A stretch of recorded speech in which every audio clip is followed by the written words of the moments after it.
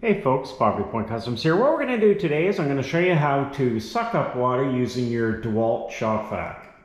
So what you're going to want to do is open it up and you're going to remove your paper filter.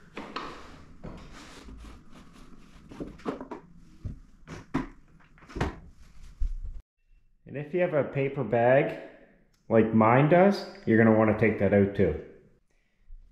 So once your paper filter is removed, if you're sucking up a lot of water with debris in it, you can actually get a foam filter that goes over top. If it's just regular water with a little bit of debris in it, that would be fine. So you're going to reinstall this.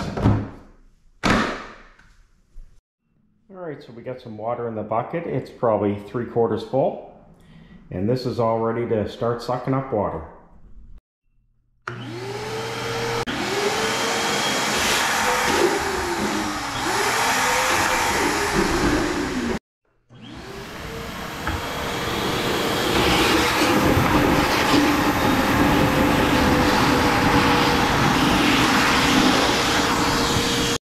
And literally it sucked all that water out within a couple seconds.